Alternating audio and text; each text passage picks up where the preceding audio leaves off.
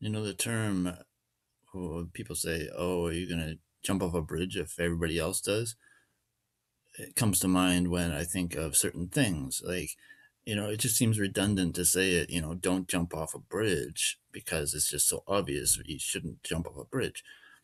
And there's other things, and like I can think of a few others, like uh, theory of evolution. I mean, you look around 2 seconds, and obviously nothing's evolving into anything. Any mutation is always a bad one, and we're already cloning stuff. Obviously, we were created, and yet every school in the world, I mean, somehow everybody's jumping off the bridge, and everybody else just says, "Oh yeah, I should just jump off the bridge," and say, "Yeah, evolution is a real theory." It should take 2 seconds, and you go, "Oh, look, this is a bridge. I shouldn't jump off it. If I do, I will be like whatever, stupid as hell." And yet, this is how zombified our whole society is that they think that, oh, evolution is a theory. Another one is homosexuality. I mean, you stick a dick in the mouth and a butt or whatever. It's not procreation. Sex is procreation. Ask the animals, ask the plants. Saying it seems redundant. There was a reason why it wasn't in any language in the world until Germany made it up. Germany made it up. Before that, there was no language in the world with this term homosexuality, because there's no such thing as homosexuality. I mean, two guys can't make kids, two girls can't. You know, it's not possible. Homosexuality is not possible because sex is procreation. Sex organs are for procreation. Um, and so it's just saying this. It seems redundant. It seems like I'm. It seems like a stupid thing to say because it's like saying don't jump off a bridge. I mean, I obviously wouldn't jump off a bridge. Why would you jump off a bridge? And yet people are jumping off the bridges. You know, I mean, because they're a bunch of zombies. They're just completely mind fucked. And anyways, another one is silver. If you're going to invest in something, invest in silver. It sounds redundant to say it, but really, I mean, there are no more silver reserves in the world. Um, Most investors here assume that silver is almost 50 times cheaper than gold because it's more abundant. It's not true at all. There's basically zero silver in reserves, like the U.S. reserves. This is USGS government stockpile, none. I'll put this article in the description box. I'm not going to read it all.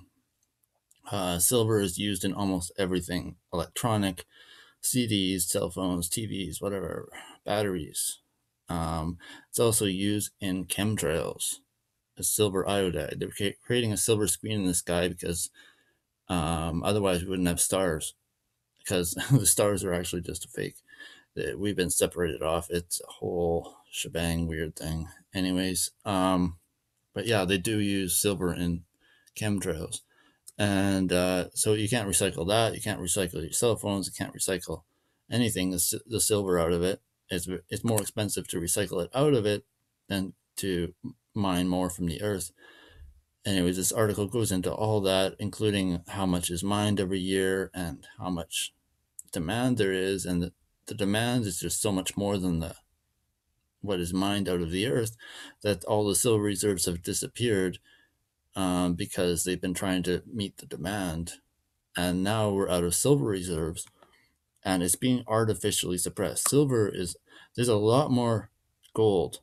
Almost all the gold that's ever been mined is still above ground. It's still like in use. It's somewhere. It's stockpiled somewhere in jewelry, in bars, and whatever. Um, there's basically no gold that's been scrapped, been thrown in the garbage, but silver is thrown in the garbage like millions of ounces a year because it's all used in electronics, and we're running out. Um, like this guy, he says, in the future, he figures garbage dumps will be um, where is it? Anyways, people will be digging in garbage dumps for silver. to try to get it out of the electronics, they'll be dumpster diving, into the garbage dumps for scrap silver in cell phones or stuff, because it's going to be just gone. I mean, there's no more silver left anywhere, and people are realizing this around the world slowly, but it's really being suppressed, and it just takes some rational thinking. You know, there's no silver reserves. There's a lot of gold reserves, and but this price of silver is 50 times less than that of gold. So if all of a sudden silver goes up to the price of gold, it's going to be 50 times more valuable. 50 times. I mean, that means if you have, anyways, it's just mind boggling. Um, you invest $1,000, you're going to have $50,000. That's the kind of thing. Um, and so, yeah, I would just suggest that and read this article. And also, there's a lot of fake gold, well, gold plated things, silver plated things. But I mean, I say don't invest in gold, right? Because we have way too much gold everywhere. Um, Silver is basically running out, and there's nothing left in reserves. And there's a lot of silver plated gold bullion, or gold uh, or silver bullion bars.